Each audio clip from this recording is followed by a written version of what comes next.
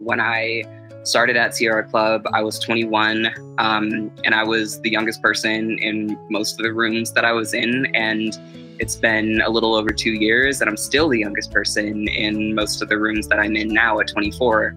As a young person, as a Black person, as a queer person, an uneducated person, there were like layers to me not seeing anyone who resonated with me, like doing the kind of work that I wanted to do. It's hard. It's hard to find a place in the movement as a young person. Like, I feel that I've made a lot of progress with this, but like the imposter syndrome is real. So I want to do my best to support other people to step out of that. And also to see Sierra Club as a resource in that, because I definitely think that we're growing into that in a real way.